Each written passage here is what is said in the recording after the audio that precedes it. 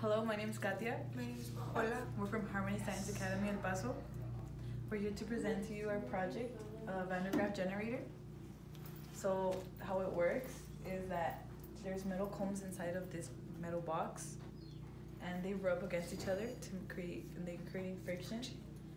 And the electrons that they're creating over here with this belt, they move upwards to the sphere. The sphere is hollow. So there's electrons and protons here.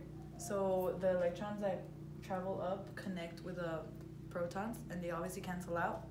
But there's an excess of electrons that are being processed up, and they come up to the surface.